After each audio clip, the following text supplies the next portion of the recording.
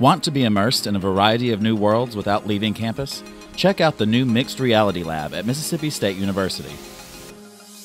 A partnership between the Mississippi State University Library's Digital Media Center and the Center for Advanced Vehicular Systems gives you the opportunity to learn, play, create, and explore in a trend-setting new way. Use innovative tools that will help you learn and discover from a new perspective. Unwind by playing fun and challenging games that work out your body and mind. Create in 3D space and be on the cutting edge of design with state-of-the-art creation software. The Digital Media Center's new CAVS Mixed Reality Lab is equipped with 2 HTC Vives, 3 Oculus Rifts, and 2 Microsoft HoloLenses. In addition to these devices, the lab has 2 computers designed for mixed reality app development.